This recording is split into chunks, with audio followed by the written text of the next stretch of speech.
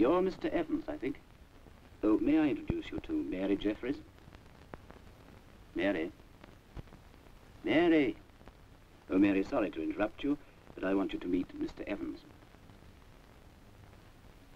And this is George Aldred. Oh, George, this is Mr. Evans. Now, here's young Johnny Eccles. Johnny, come and say how do you do to Mr. Evans. What the? And finally, Bert Gordon. Bert, this is Mr. Evans. How do you do? What is all this about?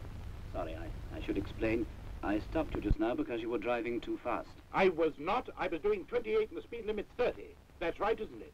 Oh, no, it isn't. Now, look here. You and Bert are approaching a crossroads at 28 miles an hour. The point is, you were both in the wrong because you weren't driving safely. Now, let's go down here at 15 miles an hour. Remember Mary? Well, she can think of nothing else but her young man at the moment.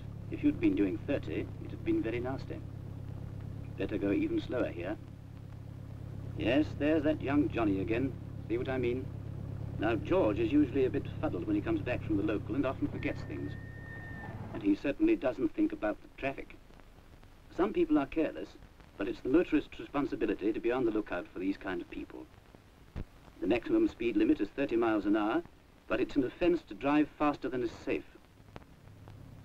All we want to do is to stop you and Bert and Mary and George and Johnny being injured or killed.